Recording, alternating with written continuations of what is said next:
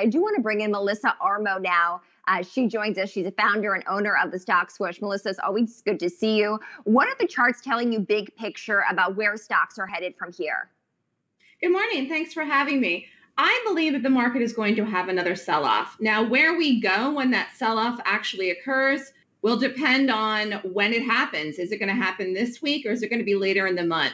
Today, we are opening lower. And if we break the low from yesterday, in fact, I'm going to give you the exact numbers here. If we break the low from yesterday in the SPY, which was 253.53, look out below. The market has a long way to go down. The market is attempting to rally on every piece of good news it can get its hands on, but it's really not going far. So I'm glad that you brought that up because we still see bad news, right? I mean, the worst jobless claims on record last week, that poor Texas manufacturing data out yesterday, a continued rise in these COVID-19 cases, yet the market moved higher on bad news. What does that signal? Well, actually, there's something that came out right before the open. I'm going to just quickly read this to you. The Federal Reserve announced an establishment of a temporary FEMA repo facility to help support the smooth functioning of financial markets. So this came out literally like 20 minutes ago. This is very complex, but the bottom line is, just for viewers to know, that the Fed is trying to step in to preempt another big sell-off in the market, or really a collapse of some of these banking facilities. And the problem is that with people out of work, despite the fact that they passed the stimulus, I think that people are worried that there's going to be higher defaults, that people are not going to be paying their mortgages, and the banks have a tremendous amount of exposure, even now still in this environment, with credit. And so the Fed stepped in this morning and we still open lower. And if we don't rally on this news today, this is bad. In terms of how bad it might be, I mean, I know you've been following the market for a long time, Melissa. Compare it, if you can, to the financial crisis or other bottoming processes that we've seen, right? I mean, certainly in the financial crisis, it took 5 months roughly from September of 2008 until March of 2009 for a bottom to actually be put in. And we actually did see strong rallies of as much as 19% in some periods as we were making our way to a bottom. Is that what you anticipate this time around? No, because this is completely different. That was a mortgage banking crisis where the lenders, again, were overexposed and the Fed came in and then the market had a nice rally back. I mean, we had a beautiful rally for 10 years after that. This is completely different. No matter what the Fed does, this isn't going to stop people from feeling scared that they're going to get the coronavirus and die.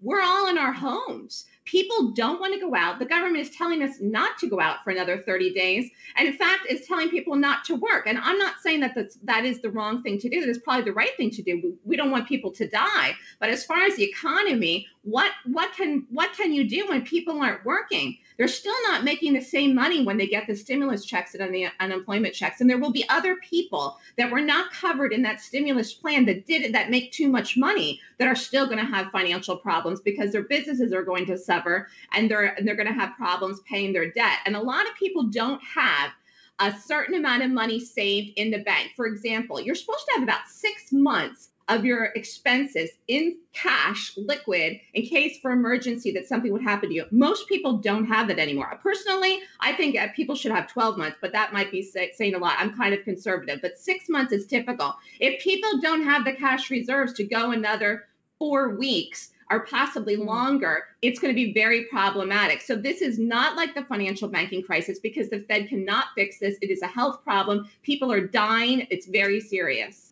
Okay, so let's talk about certain sectors, right? I know retail is one that you follow closely. We've heard of tens of thousands of employees furloughed at some of these different retail locations. But the charts of Macy's and Kohl's, what do those tell you about those particular companies in this time? I'm really worried about Macy's. Macy's is worth $5 and change right now. It has had a dramatic sell-off since the end of last year. And if you remember, even last year we were discussing it. It was a great retail season in 2019. Economy was booming. Consumer confidence was high. People were out spending money. These stocks looked 100% different, even just 5 months ago. So Macy's, I'm worried about Macy's. They furloughed about 130,000 employees yesterday, and I'm worried because I don't want Macy's to declare bankruptcy. I love going to Macy's in New York. Everyone watches the Macy's Thanksgiving Day Parade.